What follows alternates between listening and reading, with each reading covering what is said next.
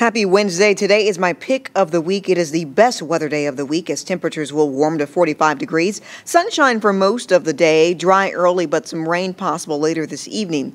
As you take a look at TrueCast, some scattered showers sliding across the state from 7 to about 9 o'clock, moving out by 10 o'clock, creating damp conditions as temperatures hold steady in the low 40s throughout the night. Overnight, I think temperatures will briefly dip to the low 30s. By tomorrow morning, we'll start out with temperatures in the low 30s, warming to 36 degrees on Friday at 34.